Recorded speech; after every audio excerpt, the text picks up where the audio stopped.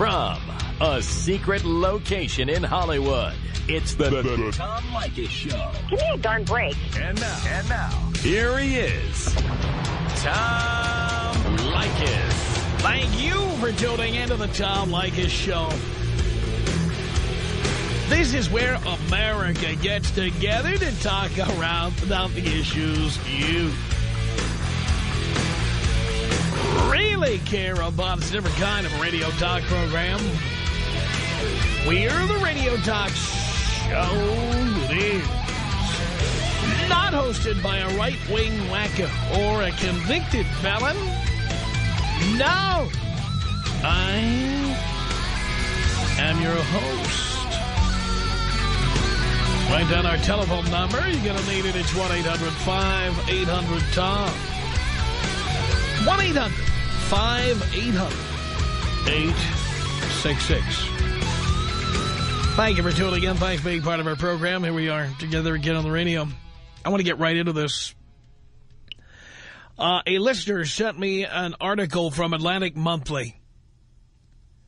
When we get around to it, we'll post it on our website. But I want you to hear this article. Because, boys, those of you falling in love ought to hear what the other side is thinking sometimes when you're falling in love with them. I would put this column under the same file folder of reasons not to get married. This article is all the proof you need. Of course, I keep giving you more. This one is called, and again, she's talking about you, Poindexter. This one is called The Case for Settling for Mr. Good Enough by Lori Gottlieb in the Atlantic Monthly. Here it is. About 6 months after my son was born, he and I were sitting on a blanket at the park with a close friend and her daughter. It was a sunny summer weekend, and other parents and their kids picnicked nearby. Mothers munching berries and lounging on the grass. Fathers tossing balls with their giddy toddlers. My friend and I, who in fits of self-empowerment had conceived our babies with donor sperm because we hadn't met Mr. Right yet, surveyed the idyllic scene. Ah, this is the dream, I said, and we nodded in silence for a minute, then burst out laughing. In some ways, I meant it. We'd both dreamed of motherhood, and here we were picnicking in the park with our children. But it was also decidedly not the dream. The dream, like that of our mothers and their mothers from time immemorial, was to fall in love, get married, and live happily ever after. Of course, we'd be loath to admit it in this day and age, but ask any soul-bearing 40-year-old single heterosexual woman what she longs for in life most. And she probably won't tell you it's a better career or a smaller waistline or a bigger apartment. Most likely, she'll say that what she really wants is a husband. And by extension, a child. To the outside world, of course, we still call ourselves feminists and insist, vehemently even, that we're independent and self-sufficient and don't believe in any of that damsel in distress stuff. But, in reality, we aren't fish who can do without a bicycle. We're women who want a traditional family. And despite growing up in an era when the centuries-old mantra to get married young was finally, and it seemed refreshingly, replaced by encouragement to postpone that milestone in pursuit of high ideals, education, career, but also true love, every woman I know, no matter how successful and ambitious, how financially and independently secure, finds herself occasionally with desperation if she finds herself at 30 and unmarried. Oh, I know, she says. I'm guessing there are single 30-year-old women reading this right now who will be writing letters to the editor to say that the women I know aren't widely representative, that I've been co-opted by the cult of the feminist backlash, and basically that I have no idea what I'm talking about. And all I can say is if you're not worried, either you're in denial or you're lying. In fact, take a good look in the mirror and try to convince yourself that you're not worried. Because you'll see how silly your face looks when you're being disingenuous. See, I've been telling you this stuff, and a lot of you don't believe me. Whether you acknowledge it or not, there's good reason to worry. Now, listen to this. I mean, this woman who calls herself a feminist, she's essentially saying in femme speak the exact thing I say. She says, by the time 35th birthday brunch celebrations roll around for still single women, serious, irreversible life issues masquerading as jokes creep into public conversation. These are comments like, well, I don't feel old, but my eggs sure do. Or, maybe this year I'll marry Todd. I'm not getting any younger. The birthday girl smiles a bit too widely as she delivers these lines, and everyone laughs a little too hard for a little too long, not because we find these sentiments funny, but because we're awkwardly acknowledging how unfunny they are. At their core, they pose one of the most complicated, painful, and pervasive dilemmas most single women are forced to grapple with nowadays. Is it better to be alone or to settle? The writer says, my advice is this. Settle. That's right. Don't worry about passion or intense connection. Don't nix a guy based on his annoying habit of yelling bravo in movie theaters. Overlook his halitosis or abysmal sense of aesthetics, because if you want to have the infrastructure in place to have a family, settling is the way to go, Poindexter. I added Poindexter. Based on my observations, in fact, says the writer, settling will probably make you happier in the long run, since many of those who marry with great expectations become more disillusioned with each passing year. It's hard to maintain that level of zing when the conversation morphs into discussions about who's changing the diapers or balancing the checkbook. Obviously, I wasn't always an advocate of settling. In fact, it took not settling to make me realize that settling is the better option. And even though settling is a rampant phenomenon, talking about it in a positive light makes people profoundly uncomfortable. Whenever I make the case for settling, people look at me with creased brows of disapproval or frowns of disappointment, the way a child might look at an older sibling who just informed her that Jerry's kids aren't going to walk even if you send them money. It's not only politically incorrect to get behind settling, it's downright un-American. Our culture tells us to keep our eyes on the prize, while our mothers, who know better, tell us not to be so picky. And the theme of holding out for true love, whatever that is, look at the divorce rate, permeates our collective mentality. Even sitcoms, starting in the 1970s with the Mary Tyler Moore Show and going all the way to Friends, feature endearing single women in the dating trenches. And there's supposed to be something romantic and even heroic about their search for true love. Of course, the crucial difference is that whereas the earlier series begins after Mary has been jilted by her fiancé, the more modern-day Friends opens as Rachel Green leaves her nice guy orthodontist fiancé at the altar simply because she isn't feeling it. But either way, in episode after episode, as both women continue to be unlucky in love, settling starts to look pretty darned appealing. Mary is supposed to be contentedly independent and fulfilled by her newsroom family, but in fact her life seems lonely. Are we to assume that at the end of the series, Mary, by then in her late 30s, actually it was her early, was it her early 40s? Oh, no, Mary Tyler Moore was in her early 40s. The character was in her late 30s. Found her soul mate after the lights in the newsroom went out and her work family was disbanded? If her experience was anything like mine or that of my single friends, it's unlikely.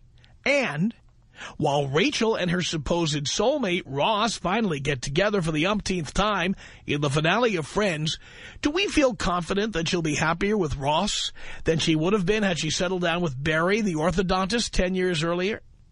She and Ross have passion, but have never had long-term stability, and the fireworks she experiences with him but not with Barry might actually turn out to be a liability, given how many times their relationship has already gone up in flames. It's equally questionable whether Sex and the City's Carrie Bradshaw, who cheated on her kind-hearted and generous boyfriend Aiden, only to end up with the more exciting but self-absorbed Mr. Big, will be better off in the framework of marriage and family. Sometime after the breakup, when Carrie ran into Aiden on the street, he was carrying his infant in a baby Bjorn. Can anybody imagine Mr. Big walking around with a Bjorn? When we're holding out for deep romantic love, we have the fantasy that this level of passionate intensity will make us happier. But marrying Mr. Good Enough might be an equally viable option, especially if you're looking for a stable, reliable life companion. Madame Bovary may not see it this way, but if she'd remained single, I'll bet she would have been even more depressed than she was while living with her tedious but caring husband. What I didn't realize when I decided in my 30s to break up with boyfriends I might otherwise have ended up marrying is that while settling seems like an enormous act of resignation when you're looking at it from the vantage point of a single person, once you take the plunge and do it, you'll probably be relatively content. It sounds obvious now, but I didn't fully appreciate back then that what makes for a good marriage isn't necessarily what makes for a good romantic relationship. Once you're married, it's not about whom you want to go on vacation with. It's about whom you want to run a household with. Marriage isn't a passion fest. Oh, see there, marriage? That's a phrase I want you to remember, Mr. Good Enough. Marriage isn't a passion fest. This is why you're not getting sex, boys, those of you who are married, because many women think like this woman. Marriage isn't a passion fest. It's more like a partnership formed to run a very small, mundane, and often boring non-profit business. Who told you that that's what marriage is? Marriage is a corporation. Who said that? Yeah. Right. Now we're getting to the nub here. She says, and I mean this in a good way. I don't mean to say that settling is ideal. I'm simply saying that it might have gotten an undeservedly bad rap. As the only single woman in my son's Mommy and Me group, I used to listen each week to a litany of unrelenting complaints about people's husbands and feel pretty good about my decision to hold out for the right guy, only to realize that these women wouldn't trade places with me for a second, no matter how dull their marriages might be or how desperately they might long for a different husband. They, like me, would rather feel alone in a marriage than actually be alone, because they, like me, realize that marriage isn't about cosmic connection. It's about how having a teammate, even if he's not the love of your life, is better than not having one at all. The couples my friend and I saw at the park that summer were enviable, but not because they seemed so in love. They were enviable because the husbands played with the kids for 20 minutes so their wives could eat lunch. Are you hearing this? Your wife doesn't love you. She doesn't feel passionate about you. She wants you to give her a break from child care. Do you hear what I'm telling you, boys?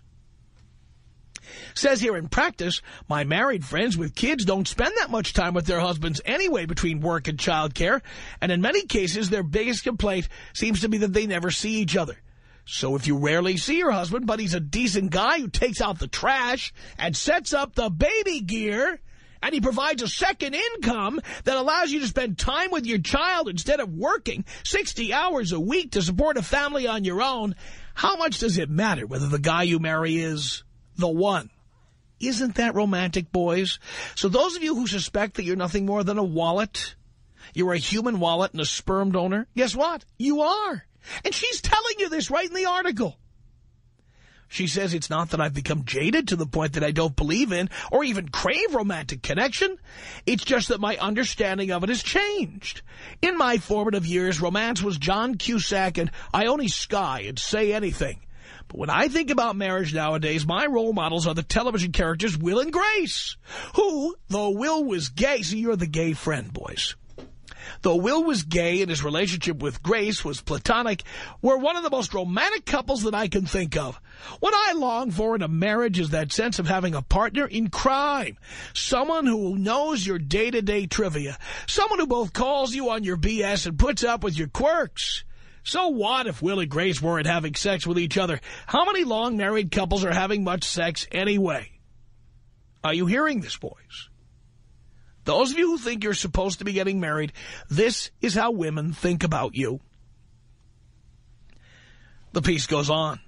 I just want someone who's willing to be in the trenches with me, my single friend Jennifer told me, and I never thought of marriage that way before.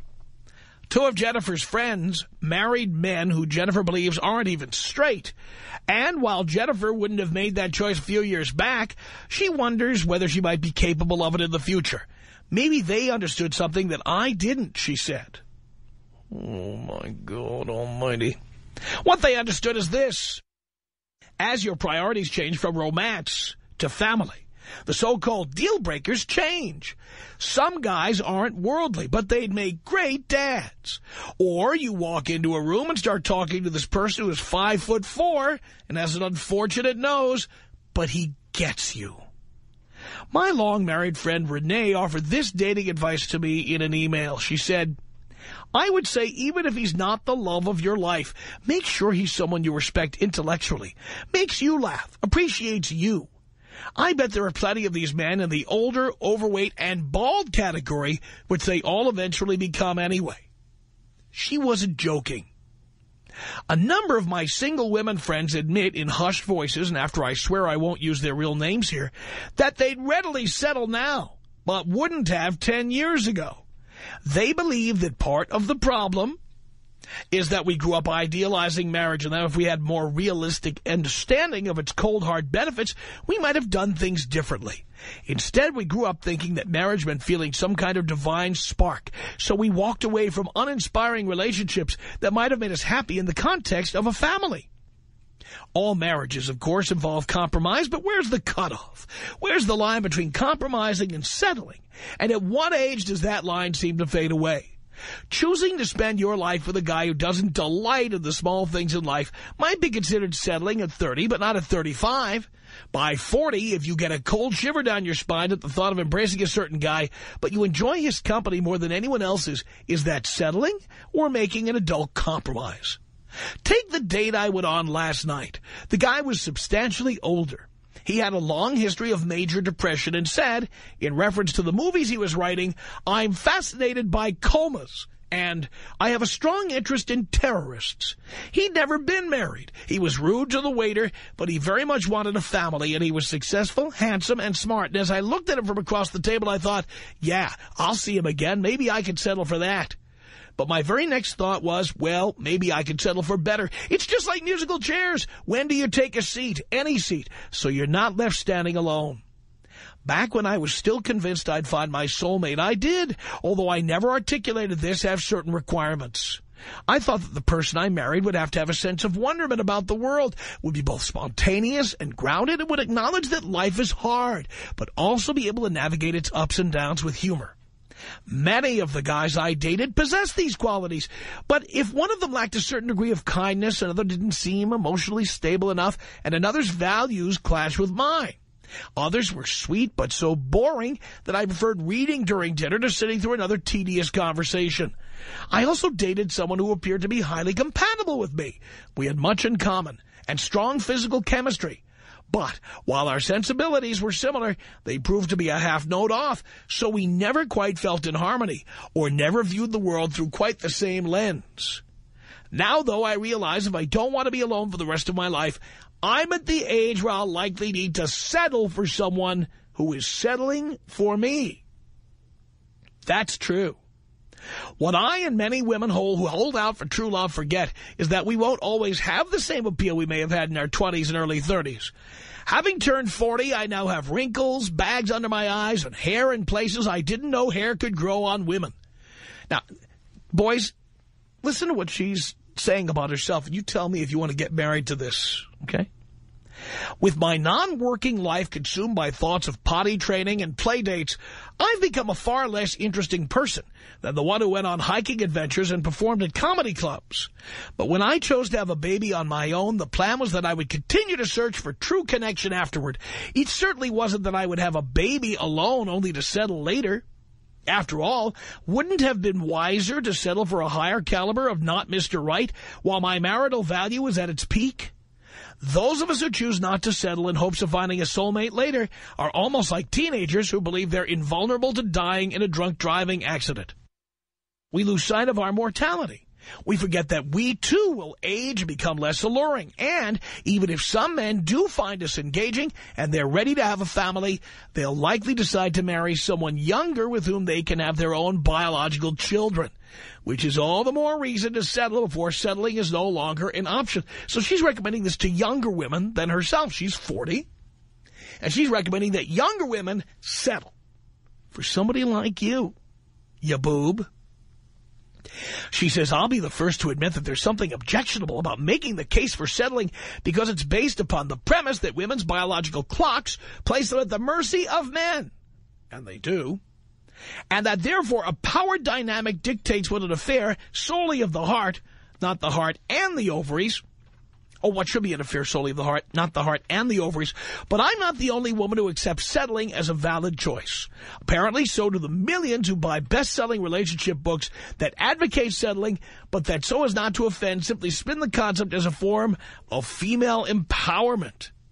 Now, she goes on here to talk about all these books and all the recommendations and all the advice, and I could go on and on, but you can go to our website, blowmeuptom.com, and read this piece. She is telling women to settle. So when a woman wants you to marry her, here's how they see you. You're not as interesting as the guy she slept with before. You're boring. You're reliable. You show up on time. You play with the kid. You take some of the labor off her hands. You pay 60% of her income. That's how women see you. A sperm donor, a human wallet, and a babysitter. That's how they see you. This article is just another prime example of why men should avoid getting married, because this is how we are seen. We are seen as potential helpmates in a very boring and bland scenario concocted by women. And, of course, they're already telling you it's going to be passionless or relatively passion-free. Why would anybody want to be getting married under those conditions?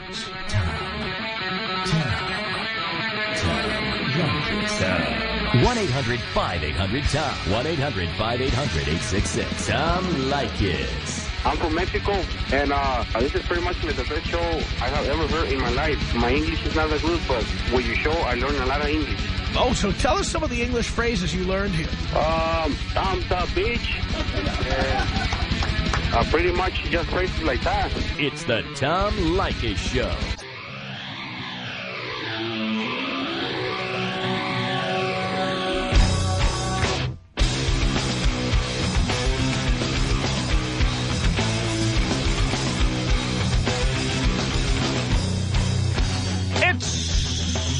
The Tom Leykis Show. Read this piece that we read to you here on the air called The Case for Settling for Mr. Good Enough by Lori Gottlieb of Atlantic Monthly. Go to our website. We'll link you to it. You may have some opinions about this. I think any man who's thinking about getting married needs to see this.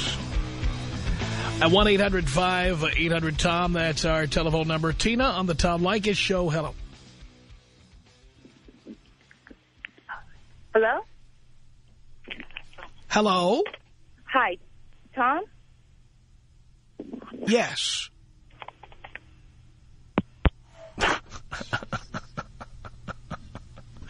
Well, you sure told me.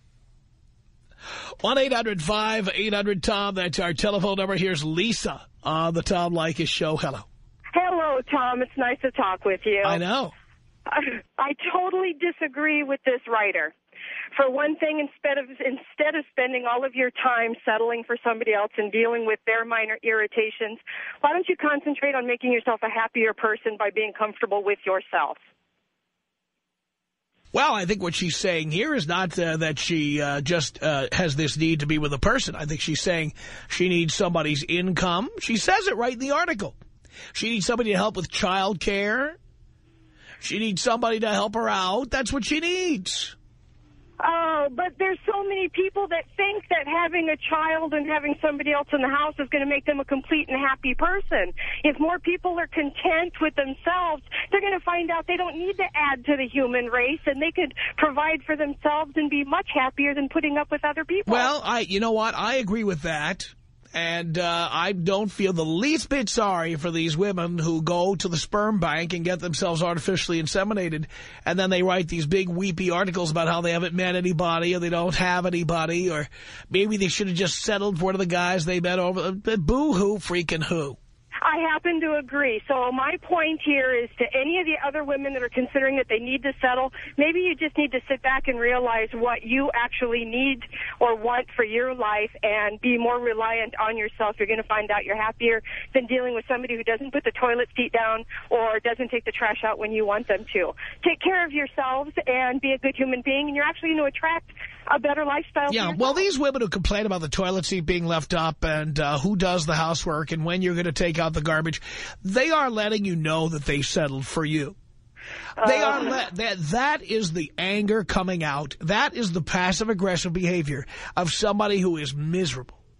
Well, I'm glad you are telling these guys that they don't need to be putting up with this BS. And as another woman who is nobody needs to. By the way, nobody needs to put up with BS. If the other person isn't satisfactory to you, leave today. Stop trying to put a square peg in a round hole. Stop telling the other person what to do. I completely agree, but any woman of any age, don't settle for anything. First, be the best you possibly can for yourself, and then everything else will fall into place. You don't have to worry about trying to get in my case, I learned to love me more than anybody on the planet. And now, I don't need anybody in my life. I don't need anybody living in my house. I don't need to be married. I don't need children. I don't need pets. I am perfectly happy on my own. Anything else that comes into my life is gravy. I have a completely fulfilling, enriching life on my own. Plenty of friends. I have family members. And I can enjoy my alone time by myself in my home, decorated the way I want to, and I don't have to put up with somebody I refuse to be anybody's Poindexter that they settle for. I refuse. And by the way, by refusing to spend money on women, that's the first step towards not becoming Poindexter. That's true. I agree with you. But thank you for telling them, and let's let the women know that they don't have to have a man to become the best they can possibly be as well. Well, a lot of them have bought on this idea that they have to have children. They have to do it. They have to do it. They have to do it. Or they have to be married, have to be married, have to be married. Well, I just wanted to throw my 2 cents in as a 42-year-old But this proves that women who are always pushing to get married are pushing for half of your wealth, men. They are pushing to to become half owners of your corporation. That's what they're pushing for. Well, thank you for the time, Tom, and keep doing what you're doing. I enjoy listening to you. Lisa, thank you for the call. Tom Leykis. 1-800-5800-TOM. 1-800-5800-866. I took your advice staunchly, and I've been dating lots of different girls and banging all kinds of chicks.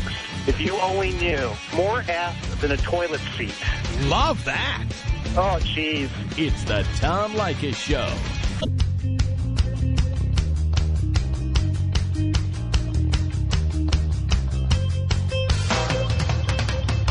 It's the Tom Leykis Show. 1-800-5800-TOM. That's our telephone number. It all started with a piece in Atlantic Monthly that a listener sent in. It's called The Case for Settling for Mr. Good Enough. Written by somebody named Lori Gottlieb. And it's another example of why men should not get married, because it tells you everything you need to know about how women see you as a marriage partner is in this article. And I'm telling you, once you read it, you'll be disgusted and you will never, ever want to marry anybody. 1-800-5800-TOM. That's our telephone number. Vinny on the Tom Leykis Show. Hello. Hey, Tom. So I think I might have been the guy responsible for sending you this article a couple of weeks ago. And what I found so fascinating about the article, which is rather long, was the end of it. She realizes what she's doing. Because here at the end of the article, which I don't know if it was because of time, you didn't have enough time to get to it, but... No, if I read that whole article, it would have taken up the entire hour. Indeed. If you wouldn't mind, I just read the last paragraph here. She says that never married moms don't get the night off. At the end of the evening, we rush home to pay the babysitter, make any house guests tiptoe around and speak in a hushed voice, because, of course, we wouldn't want Junior to know what was going on, and then wake up at 6 a.m. with the first cries of Mommy. And the last line of her article is, try bringing a guy home to that. She already knows. And it's exactly what I've been telling men about being with single mothers. It's exactly what I've been telling you. And it's funny because I think men are starting to realize this, because if you go back to the article that you read from Reason magazine on why people are having fewer kids, or how about that article by Kay Heimowitz on the child man, rearing the child man, where all men who refuse to grow up and mature, yes. We're sitting around and playing Halo 3 and pimping chicks at the bars, banging chicks left and right, and living your life as a single person. All of a sudden, these women are starting to find out that guys are catching on to their little ways of going about this. And now we're starting to have fewer kids. You had that researcher, Daniel Gilbert from the Harvard. He did the happiness. Yes. Research. He found in all his research that the people where is it at? In addition, the more children a person has, the less happy they are. And it seems to me that a lot of women in their 30s and 40s, like the Kay Heimewitzes and the Lisa Gottliebs out there, are starting to, they're starting to get a little worried that it didn't turn out to be that Cinderella story that they expected it to be. And some of them went out and got the turkey basting treatment, like Miss Gottlieb, and now has a problem sitting out at parks watching other fathers munch berries and plays with their kids. So she's not going to, just settle for the guy she's been going for, the badass, the hardcore dude, or, the jerk, as you put it. No, now it's time to pay attention to the guy that might be a little funny looking, might have never had a girlfriend his entire life and saved her money, or saved his money. Now she's going to settle for that. And don't you think sooner or later the guy's going to catch on? If you're one of these idiots that are going to settle down and marry, these girls, that sooner or later you're going to figure out that you were just Mr. Good Enough, and then you're going to get reprimanded when you get caught looking on the outside yourself. And there are men right now listening to this program who are Mr. Good Enough, and maybe only now their eyes are opening to see that they were just treated in this manner, that the women they are with feel like they had to settle for somebody, and tag you're it. You got it, buddy. Thank you, Vinny. And then Artie got a bong hit for me? Of course he does. Go ahead, Artie.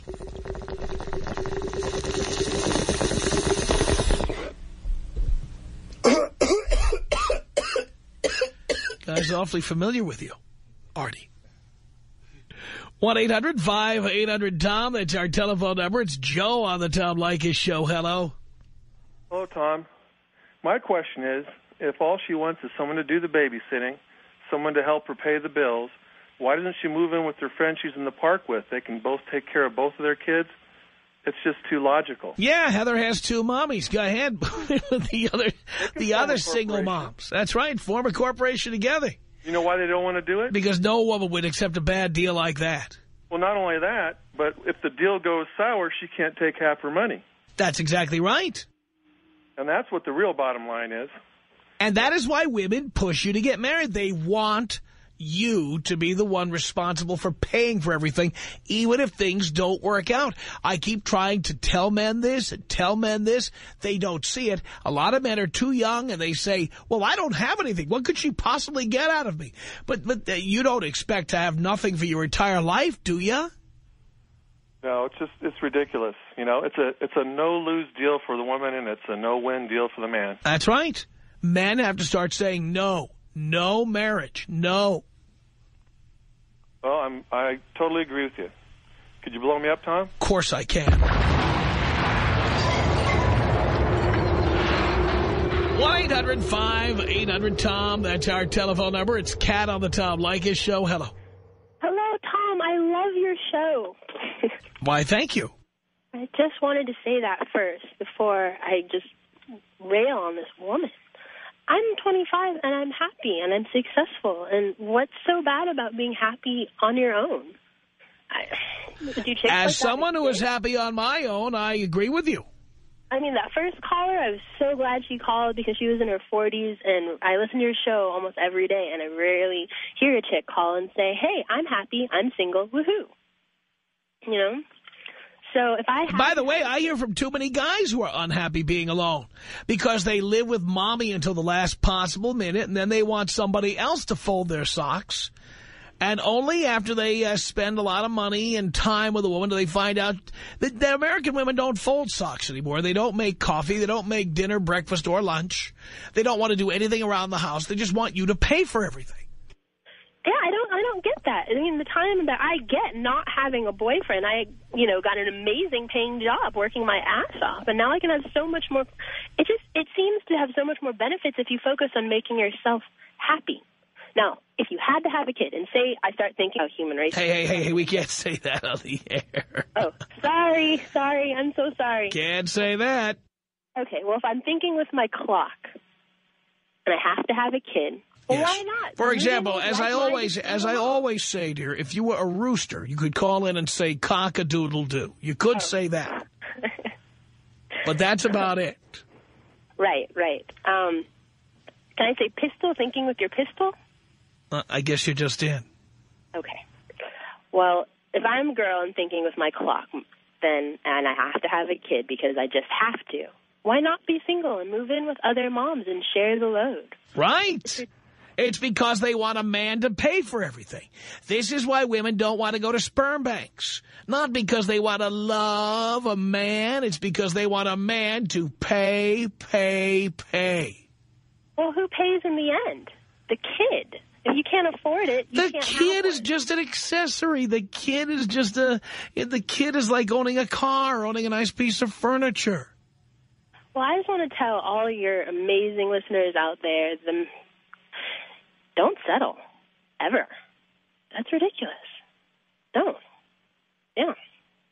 And I feel so sorry. I hope these chicks realize that you don't have to live your life that way. How about you just decide, if I can't meet somebody stupid enough to be my partner to raise children, maybe I just shouldn't be having children.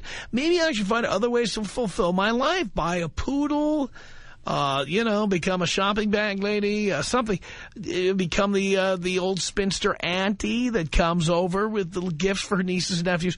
Why is it that these women insist on having kids and then complain about how hard their lives are?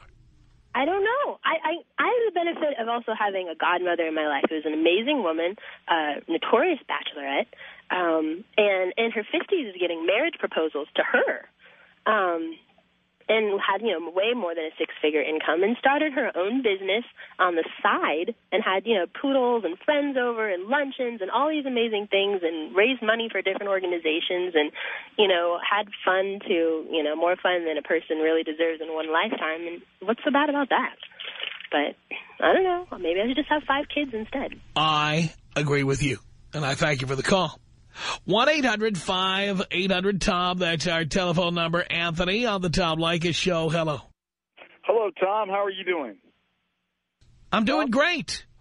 Great. That's fantastic. 2 words or a couple of words, cheaper to keep her. I'm in my 40s, and a lot of my friends are in their 40s, and I've got one friend going through divorce right now. It's costing him $1.3 million. So you guys that are out there that are young and think you don't have anything, you accumulate. And that's not a lot of money, but... I know somebody, and he knows who he is. I won't say who he is. I know somebody out there who paid $20 million in a divorce.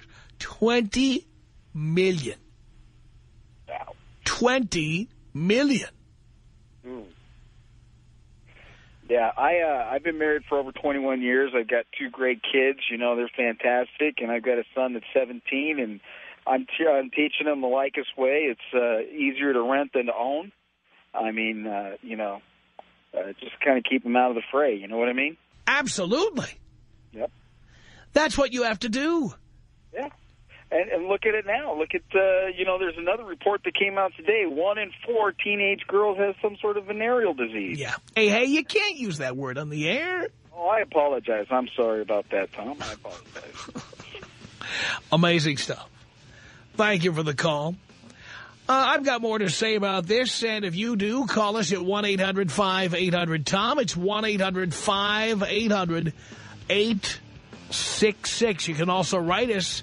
Our email address is tom@blowmeuptom.com. The Tom Leykis Show.